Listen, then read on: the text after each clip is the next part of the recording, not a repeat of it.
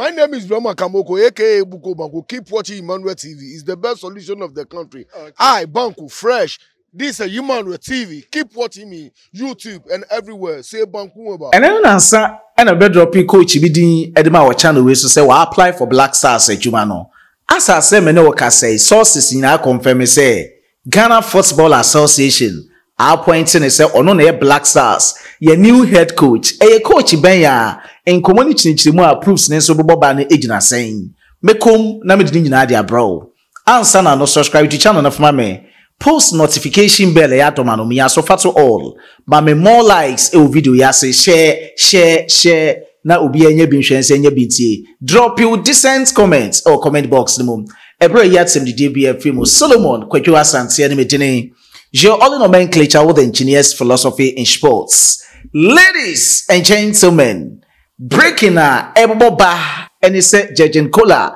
nano adam dibetu just say Ghanaian journalist be or Germany. The friend is say KOHLER Bonaventure e dia betu just papa no na ni Ghana adwuma no nti watimi apply. Deadline is here Friday a day anyway 2nd of February and send on sorting it out I interviews ahodo but in koma eboba show screen so near yending komo kakra e wo hodo mom enti se wo show screen so a woko Ghana Football Association on team womo and ekuta Black Stars no enti wo hwa womo represent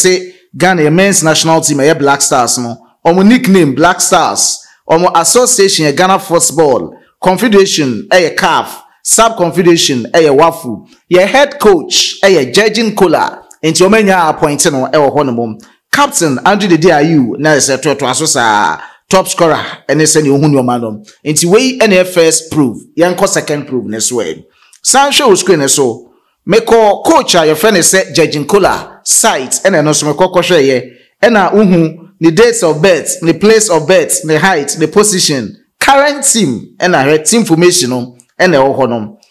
Ghana and the manager asema baba dabi enti we ene ebu say ho say so uko coach na kasa website so a wa confirm so na ye manager edema Ghana Football Association e Black Stars and society so no o ma confirm say ono ene ye manager mistake bi wo ho na ye benya official communique enche bi ana emu nchemu gina sen obi a mosimati 5 member search committee krama baako aredoma baako so asan be shem na mo deadline e 2nd February and Ghana for ye hwe nim na se mo deadline 2nd February me say after any application bia no mo sort it out etimi interviews and sana mo etimi apa onipa o sefata na mo officially mo be na on se dia Ghana but yenye hwehwe yenye ntehwe deadline ne kra nya nso ye na ye nam site we so na se akon BBC ya ye busa se so eye no kra na medical kan papa hu komo bebre e de a kirew say oye German former footballer no so ebo as center back 2000 mo no hu say football no o di besi ho a esan so person ko into coach mum entom di country Germany o manda 21 ma no e ma ne bo adwuma kakra na before say me ba ne coaching career mu no me hwe ne club football en so career kakra o si akan e de ma Waldhof Mahingham ewo Germany ofio no call FC Cologne ansana call Bayern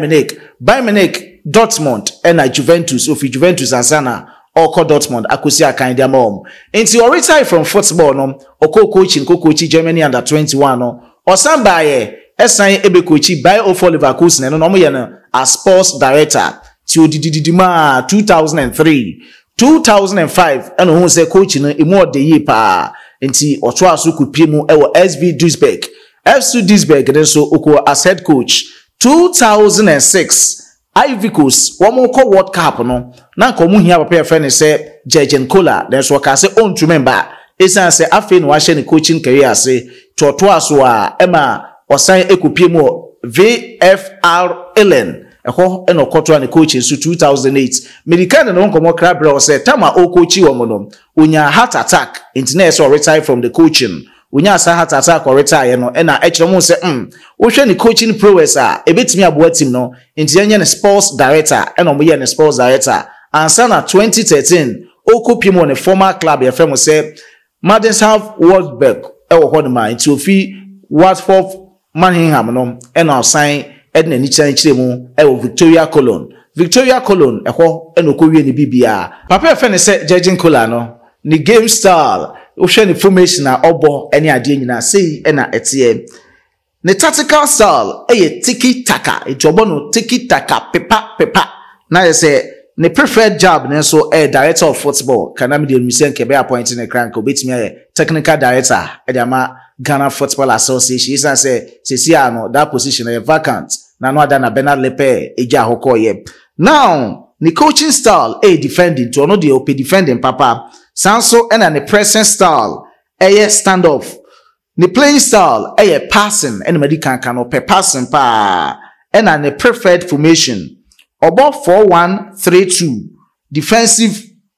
midfield narrow na say on say them pe defensive midfielders or pe ba ko pe to say Ghana betimi the Salis pe ejina ho and na da bia nso no attackers no o make sure say mienu and na able up front o hwe ni playing mentality balanced and na the marking style nso zonal eno ene ne coaching qualifications wo ho no now to the GFA for per criteria no o meet ni nyina wa coach ache inti over 15 years of coaching experience wa attaining the highest football coaching certificates eno na ye UEFA Pro license inti eno owo eda hodeda criteria or sign meet Ghana Football Association for one more no say eba into rebuilding organizational and also okutasa qualification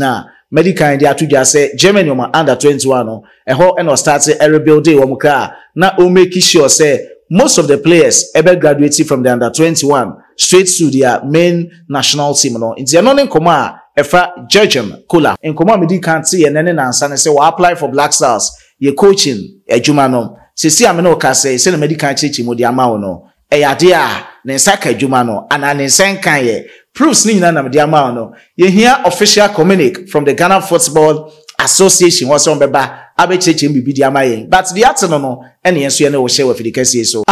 ena me do be see me hard working chief editor Emmanuel Kwame Yesedu Dominic designing tumbles no sanso ena Kingsley eja na bodji sekuha editor chiri emrepem no me shada ma special shout out ye be share de beko any communica ebeba